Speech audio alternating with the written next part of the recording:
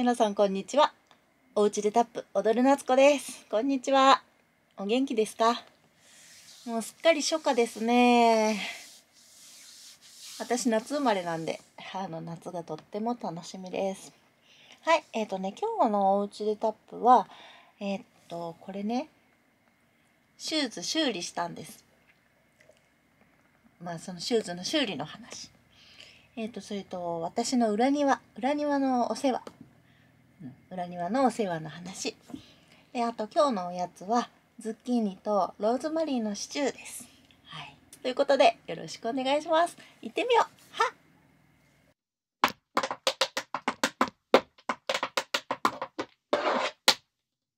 はい。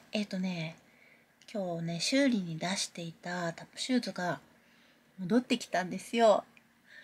ちょっとね、どうなったかな。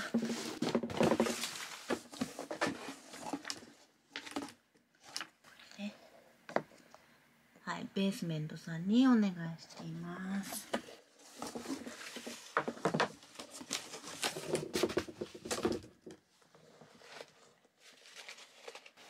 この子ですよ。ほら、このね、底を張り替えたんです。だけど私には実はドキドキしていることがあります。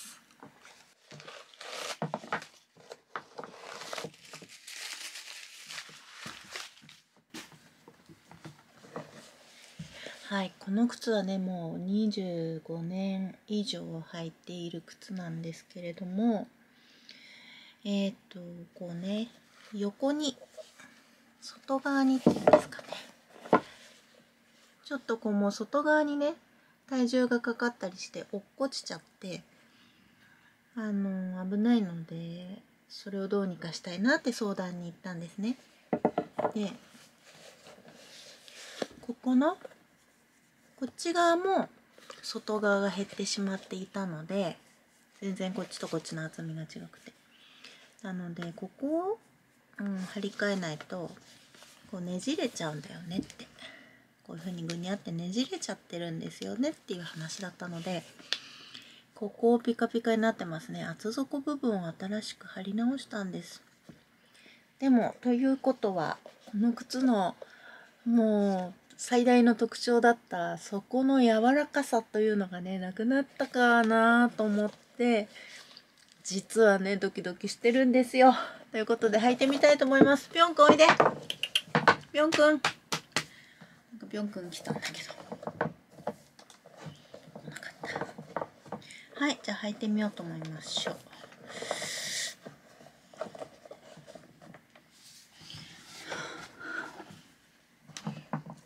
どうかな。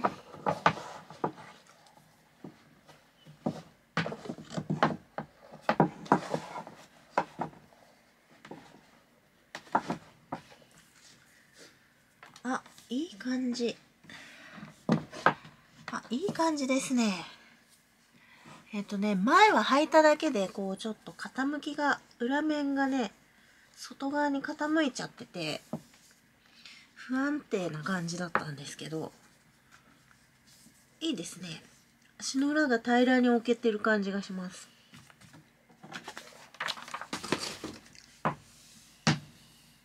だけどここはね、やっぱまだ硬いですね。曲がりづらいです、これが。これはね、練習で柔らかくしていかないといけませんね。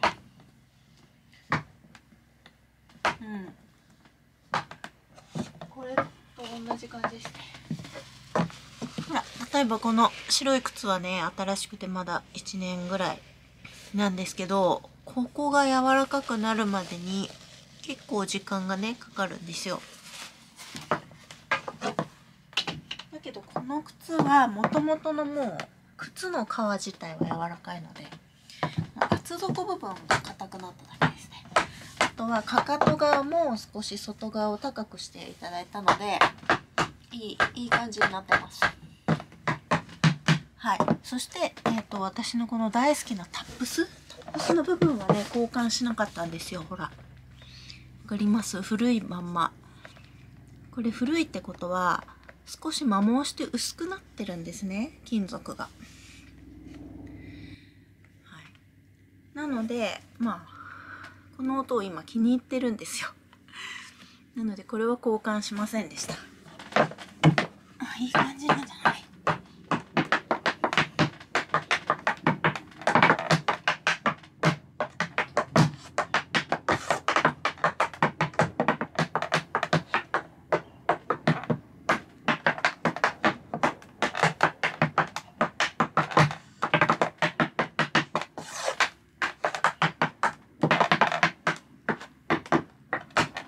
すごい、とてもいい感じ。何これ、どうしたんだっけ？あ、そうだ、思い出した。このかかとに本当はカペジオっていうマークがねあるんですけどないじゃないですか。かかとも少し傾いちゃってたんですよ。なのでかかとは張り替えじゃなくて金属の剣まで平らにしてもらったんだ。そうだそうだ。わーい。ちょっとまだだから角が立ってる感じで音が硬いなと思ったんだけど、そうだ、研磨したんですね。ね、前みたいにこういう風に本当はね後ろでも字が入ってるんですよ。うん、あ、でもいい感じ。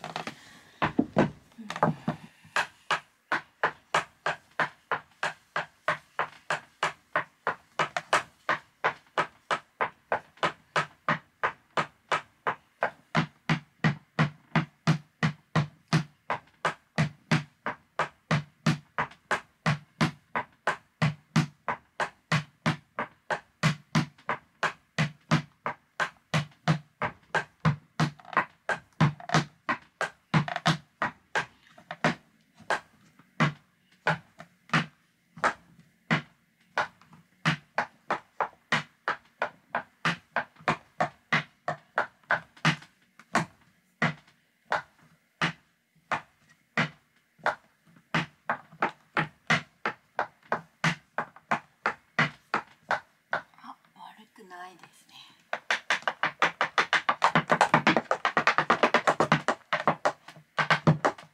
ちょっとまだこう新しくこう貼り合わせた皮が硬いので若干足の裏への吸い付きが弱くなりましたけど、まだ靴が反っちゃうんでね。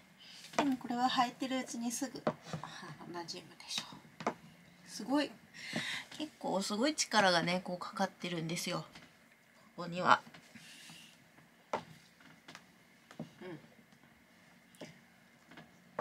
あっという間に柔らかくなるだろう。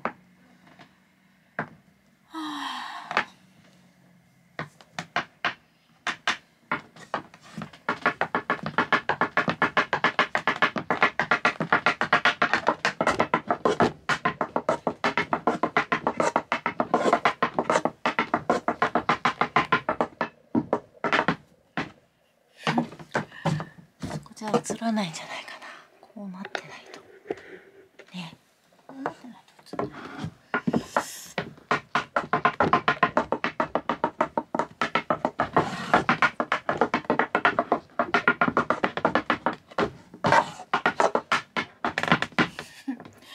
あんまり何やってるか分かんないよね。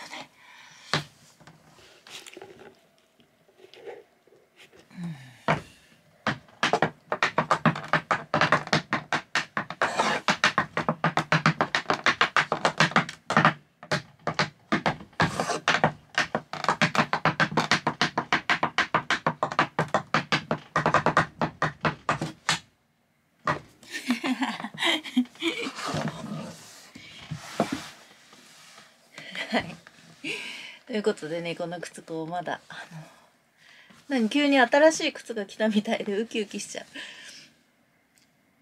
でもねこれなんかただの偏愛なんじゃないかと思ってるんですけど、この靴も25、6年も履いてるから私はこの靴がいい音だって信じ込んでてちっちゃい子供がずっとテディベアとかボロボロになってもそれ離さないのに似てますね。もうこの靴元の靴部分は底とこの側の一部だけですよ。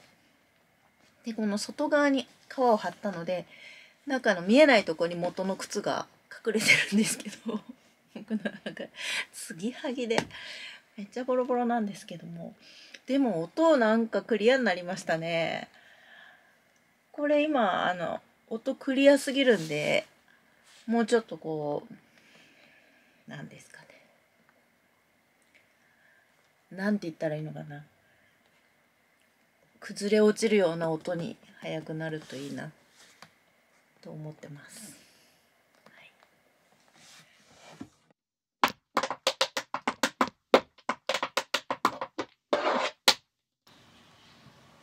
はい、レンゲの花が咲きました。ぴょんくんだ。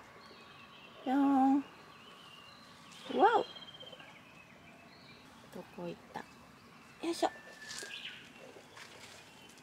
ぴょんくん。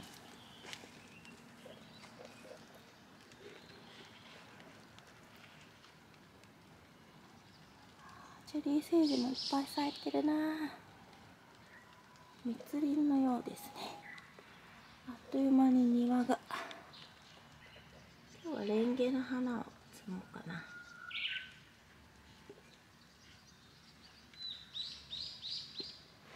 ぴちょんちゃん。ぴちょんちゃんです。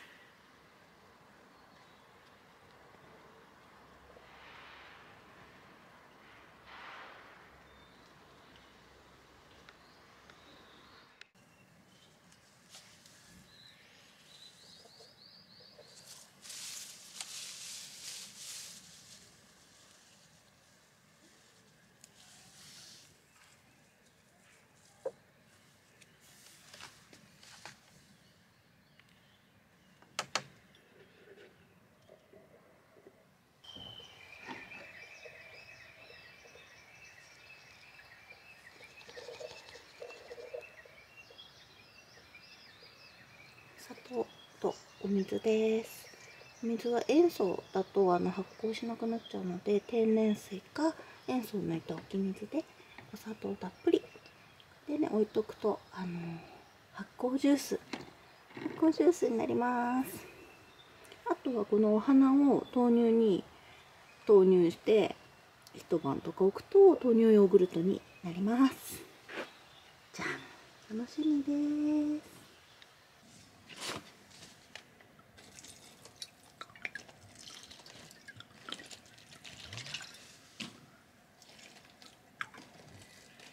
はい、菊芋がね、ちょっと間引きしなくちゃいけないので、みんなコーヒーのコーヒーの袋取っといてよかったな。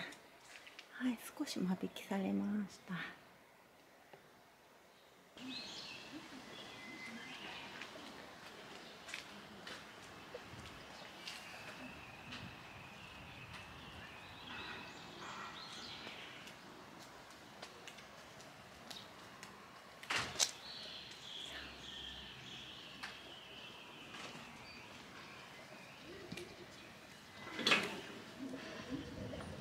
あ、ぺったんちゃん来たな。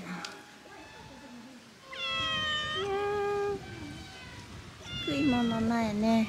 ご自由にどうぞって。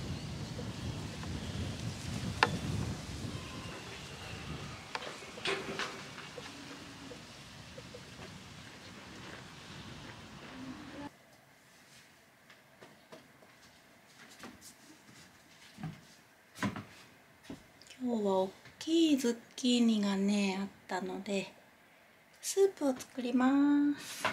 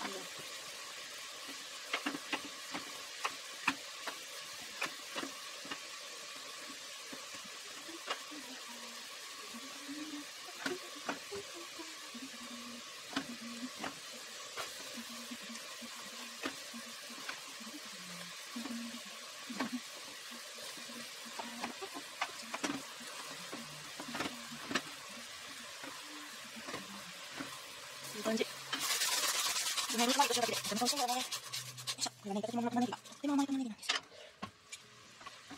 すごいなんかツヤツヤ。なんですかねこの。うわー、綺麗、キラキラです。映ってるかな、キラキラが。綺麗、綺麗。何これ。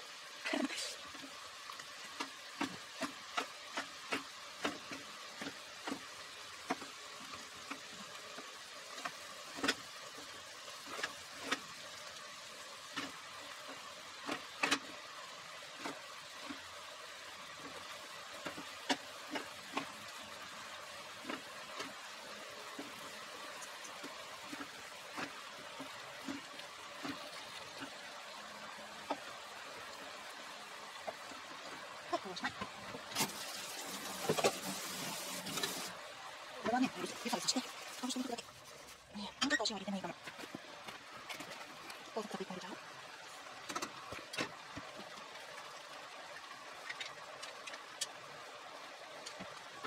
このぐらい。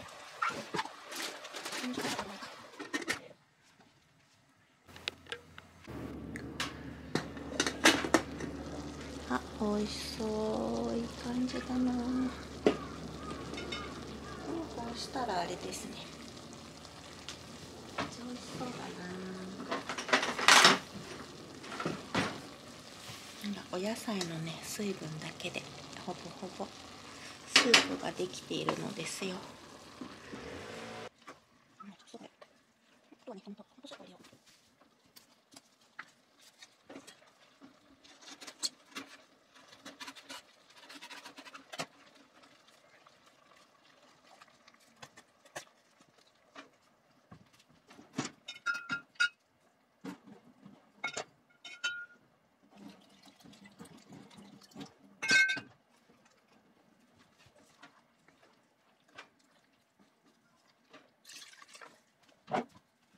そうだな。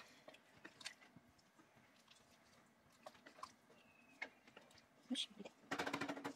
ちょっと煮込んでも出来上がりです。あ、美味しそう。できた。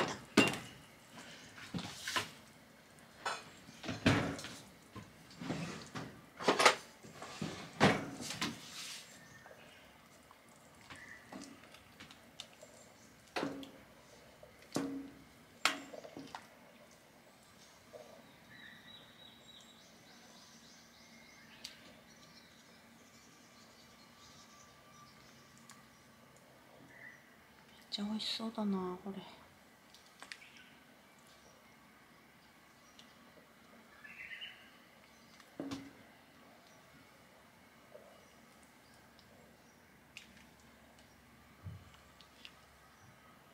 じゃーん、ズッキーニのスープです。おやつです。美味しそうです。ちょんちゃんに椅子取られました。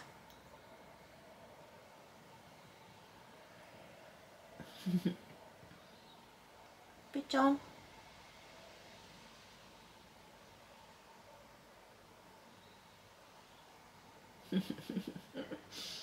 わいい。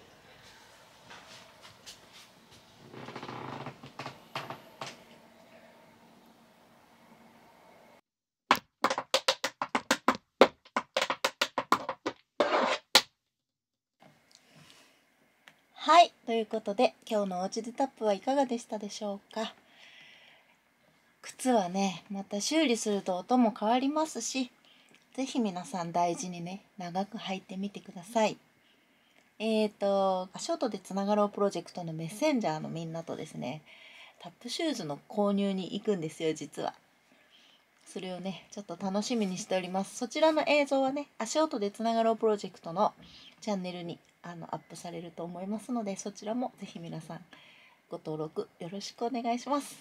はい、あといつもこのチャンネルご覧くださりありがとうございます。チャンネル登録もありがとうございます。本当に応援になります。またどうぞよろしくお願いします。ではでは、またねー。